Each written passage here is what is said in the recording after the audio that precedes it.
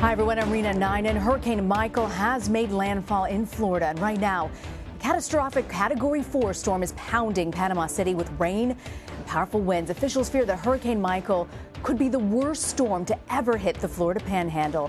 Watches and warnings are in effect. We've got a live team all over the area, up and down the state. We take you now to the director of the National Hurricane Center, Ken Graham, who has the latest. Eastern, that means 1 o'clock Central. Let's look at the latest information on Hurricane Michael.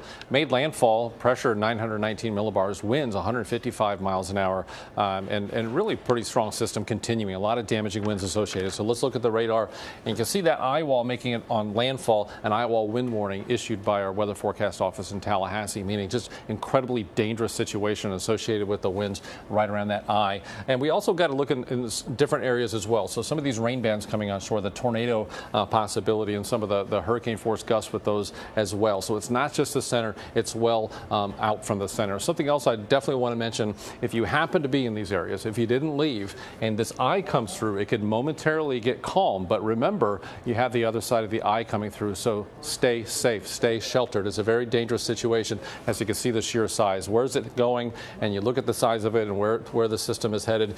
Look at these tropical storm force winds extending 175 miles away from the center, and even around the center, hurricane force winds 45 miles away. So we really need to not focus just on that center. You need to think of this as a large storm causing damage for a larger area than just the coast. So damaging right on the coast, power outages because of these winds could last several weeks. Just a serious situation, catastrophic with building damage, trees down, power outages, but not just the coast. We still expect hurricane force winds stretching on the Alabama-Georgia state line, and even moving into central Georgia could still have some winds pretty close to hurricane strength. So if you take the rain and you take those winds, you can have power outages and trees down, remaining dangerous through Georgia and portions of extreme southeast Alabama and also into the Carolinas. Taking a look at that rain, you can see just a lot of flash flooding, really serious situation. Anytime you have these tropical systems come in, the rainfall is very heavy, 6 to 10 inches of rain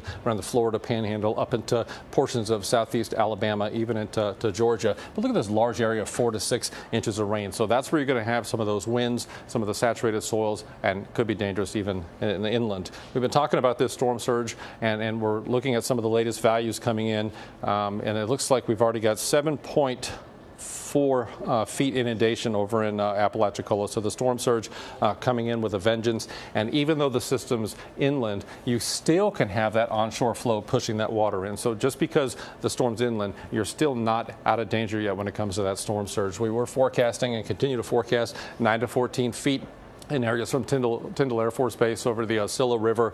Think about that. That's inundation, 9 foot to 14 foot above ground, waves on top of it. And some of the images that we're seeing, you can see this water come in, but on top you still have those damaging waves that can cause structural damage as well. So getting trapped in these pockets, you get these large amounts of storm surge. Even further away, well away from the center, you're still not safe. You can see elevated values, 6 to 9 foot above ground, all the way to Cedar Key, and even as far as Tampa, 2 to 4 feet above ground. So that's just not on the coast. You can see some of the storm surge goes inland as the winds continue to push that water further inland. So this has been Ken Graham with the latest updates on a very dangerous